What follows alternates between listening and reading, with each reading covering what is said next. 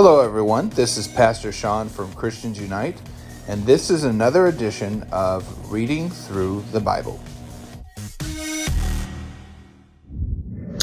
On today's episode of Reading Through the Bible, we are going to be looking at 2 Thessalonians chapter 3. Living the light of Christ's return. Request for prayer. As for other matters, brothers and sisters, pray for us, that the message of the Lord may spread rapidly and be honored, just as it was with you. And pray that we may be delivered from wicked and evil people.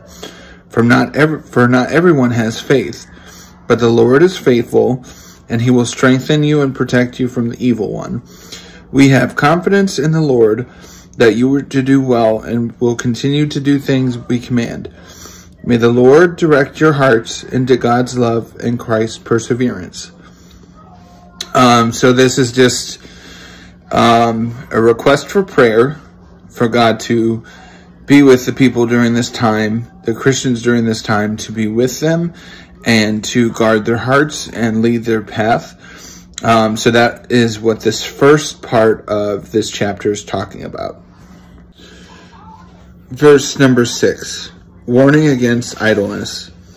In the name of the Lord Jesus Christ, we command you, brother and sisters, to keep away from every believer who is idle and disruptive and does not live according to the teaching you received from us.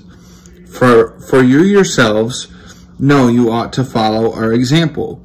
We were not idle when we were with you, nor did we eat anyone's food without paying for it.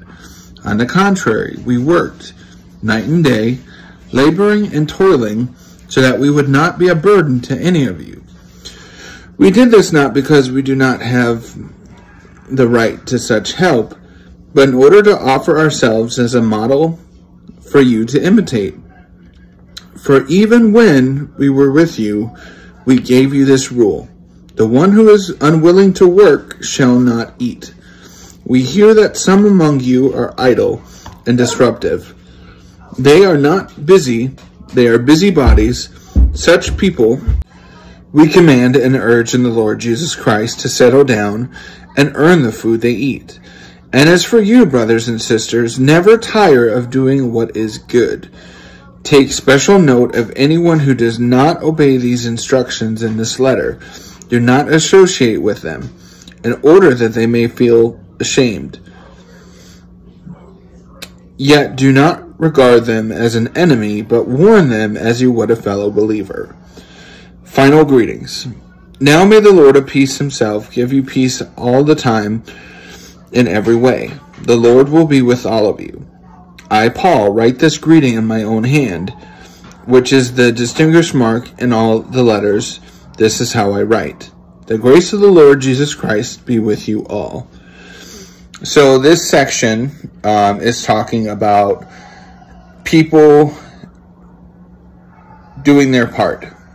So even as Christians, they need to be working or do some type of work to get what they receive. So basically taking handouts and just begging people for stuff instead of working for it, that is what Paul is saying is wrong here. So just like us today, we need to have some type of job or career or some kind of profession in order to pay for our homes and what we eat. So we need to do this. And whatever God blesses us with, that is what we receive. So we can't just be lazy and not do anything for work or for stuff. We need to be working and be diligent in this. Thank you for listening to this edition of Reading Through the Bible.